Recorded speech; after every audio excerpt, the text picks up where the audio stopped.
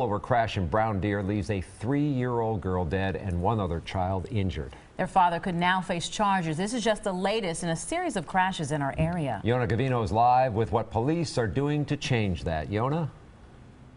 Well, right now I can tell you Brown Deer police are cracking down more than ever on reckless and unsafe driving. That's because there have simply been too many cases like this over the past several months.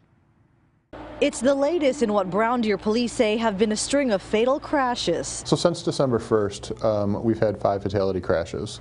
And at the end of 2015, our department realized that we had an increase in traffic crashes, and we wanted to be proactive and try to reduce that number. They started an initiative to have more officers on the roads to educate and prevent careless, unsafe driving.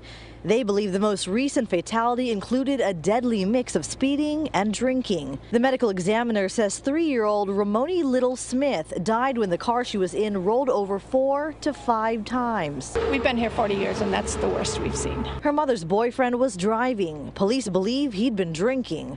Wisconsin State Patrol estimate the car was going 90 to 100 miles per hour when it flipped over. Well, here, the speeders typically, they come from Milwaukee, that's a 45. On Titonia, that's a 40 mile an hour. So when they come up here and it gets a little more, less civilized, you know, I think they tend to speed up. Drivers will see more marked cars as part of the high visibility traffic enforcement. But residents know fellow drivers can't get complacent. We have to be cautious, but we also have to watch out for people who aren't. And we need to wear our own seatbelts so that if we're hit, we're not putting ourselves in danger too. And we're told by police that the boyfriend and another child in the car also got hurt. We're live in Brown Deer. Yona Gavino, today's TMJ4. All right, Yona, thanks.